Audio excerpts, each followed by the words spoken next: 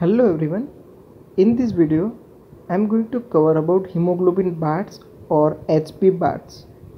Before we are going to understand about the hemoglobin BARTS, we have to know about the different types of hemoglobin. HbF or fetal hemoglobin, alpha 2 gamma 2 chain, HbA or HbA1 which having the alpha 2 beta 2 chains, and HbA2 which having the alpha 2 delta 2 chains. Now come to the hemoglobin BARTS, which is also known as HB BARTS, is an abnormal type of hemoglobin that consists of 4 gamma globulin chains. Normally there are only 2 gamma globulin chains are present in the fetal hemoglobin. In the fetal hemoglobin, normal structure alpha 2 gamma 2, but in the hemoglobin BARTS or HB BARTS, abnormal type of hemoglobin that consists of 4 gamma globins. It is moderately insoluble and therefore accumulates in the red blood cells.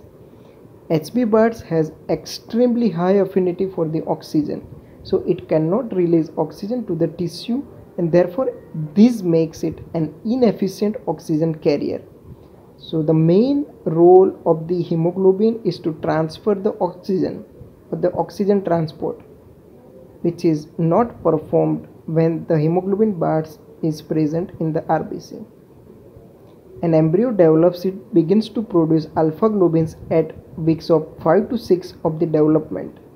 When both of the HbA1 and HbA2 genes which code for alpha globins becomes dysfunctional, the affected fetus will have difficulty in synthesizing a functional hemoglobin. As a result, gamma chains will accumulate and forms 4 gamma globulin chains. These gamma globins bind to form hemoglobin BARTS. It is produced in the disease alpha thalassemia, and most severe of the cases there is only form of hemoglobin in the circulation. That means hemoglobin BARTS, which is seen in the alpha thalassemia patients, and in the most severe of the alpha thalassemia cases only hemoglobin BARTS is present in the circulation.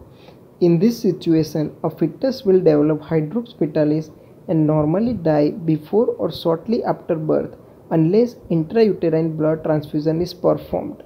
This variant of hemoglobin is so called hemoglobin BARTS or HB BARTS, as it was discovered at St. Bartholomew's Hospital in London, often abbreviated to BARTS.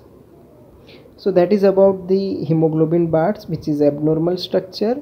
In the structure of hemoglobin BARTS, only 4 gamma globulin chains are present, and it having the high affinity for the oxygen, so the hemoglobin BARTS fail to release the oxygen at the tissue level. I hope now you understand about the hemoglobin BARTS. If you like this, then please share with your friends. Thank you.